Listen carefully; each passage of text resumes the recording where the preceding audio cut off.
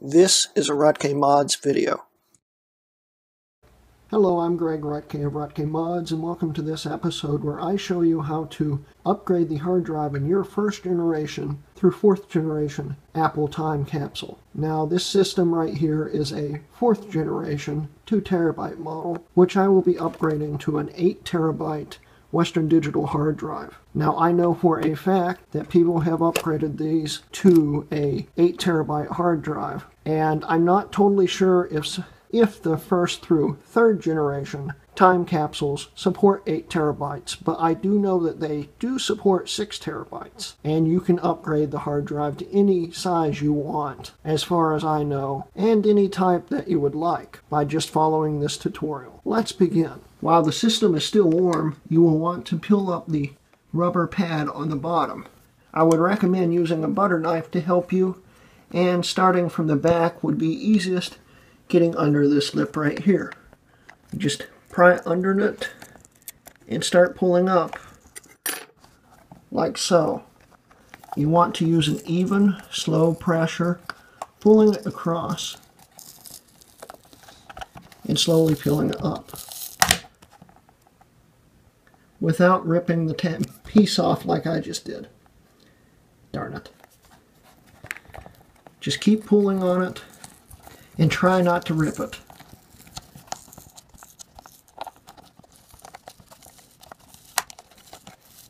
This can be pretty hard to do, but it will come off.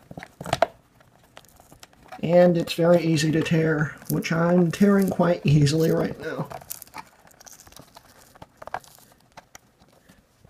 But anyway, just peel it off, and as you can see, I've been having issues. If your pad starts ripping and you don't want it to rip, you may want to use a hairdryer to heat it back up. And just keep heating it as the glue hardens again. Heat it up more and keep doing it until you get to the end. So far, I haven't ripped this whole area. And once we are done with everything, you can heat the metal back up and the glue should re-stick the bottom. To keep from tearing more, you can use the butter knife to get up under and just work it around the glue, trying not to shove the butter knife through, and keep just working it up.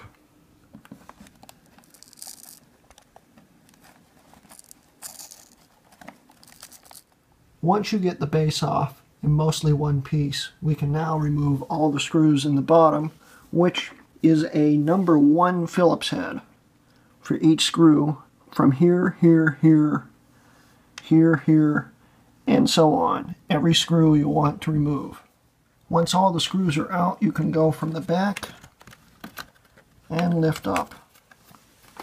Now, there may be wires and other things connected, so you will want to be careful and not pull up instantly. Like, for instance, in the 4th generation, you have a cooling fan right here, which you will need to disconnect from the logic board. And then you just continue lifting up, making sure everything is perfect. And it will come right off. At this point, you can also clean the fan if you'd like to. Now, here's your hard drive assembly. You want to disconnect these connectors and carefully disconnect this heat sensor and take these small little screws out, but you can do that after you pull the drive out, these screws.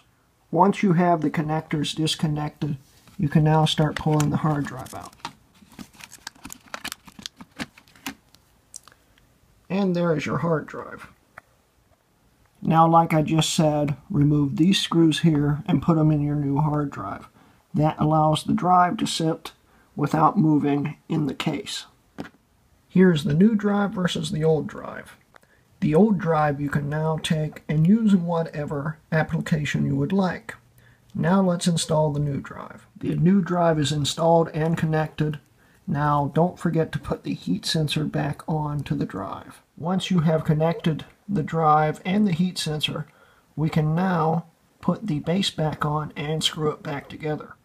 Remember to also reconnect your cooler fan. Now, before you completely reassemble your system, I would recommend plugging it in and verifying that the drive does spin up at least.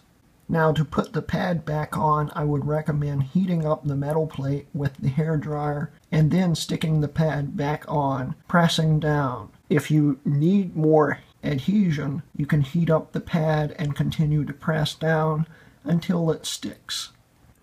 Once your pad is back on, we can now hook everything back up and then go to our Mac to go to the AirPort utility. Okay, once you plug in your Time Capsule, you will notice that the orange light will continue to blink on and on and on. From the AirPort utility, you will be able to click on here where you will see a notification that will say, internal disk needs repair. We can go to Edit, and from here we can click Erase Disk. We'll name it whatever we want, which in this case I will be naming it Jess and Greg Hard Drive, because Jess and Greg is what my network is called. We click Erase. It will ask if you want to continue because it can't be undone. We click Continue, and it starts the process. I have now gotten 2 notifications now saying that the disk needs repaired and that the station is busy. Right now the station is taking care of itself, formatting. And here we go. It is all set up. If we go back to Edit, we can go to Disks, and here we go. All 8 terabytes shown.